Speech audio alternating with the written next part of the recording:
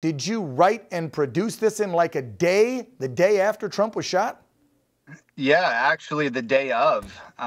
It was weird. I just happened to be sitting in the studio and I got a call from my sister, and I picked up and she said they just shot Trump.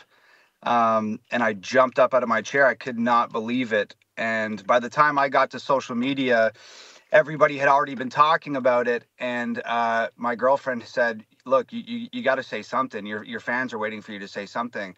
And I said, everybody is saying something right now. What's the best, most powerful way that I can go about saying what I need to say? And that was in a song. So I spent the next 2 hours making the beat, writing the song.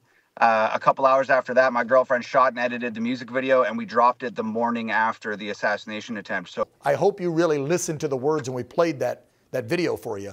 But you hit on so many things in this country and the outrage of common sense Americans. Note, I didn't say conservatives, because if you're common sense and you see what's been going on in this political game in Washington, D.C., and what Tom's rapping about, it is so poignant at this time in our nation's history. So again, I'm just going to keep thanking you for this song. What's been the response? How have you been received putting something like this out?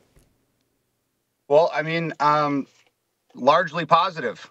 I think that, Democrats and liberals are nuts, but they're not stupid. So the ones who have common sense of their own are watching this happen, and they're seeing the same thing that we're seeing as conservatives or free thinkers, or however you want to identify. Mm-hmm. And that's some messy business went on with the election in 2020. Yep. They tried to lock this guy up, and they tried to hit him with scandal after scandal after scandal.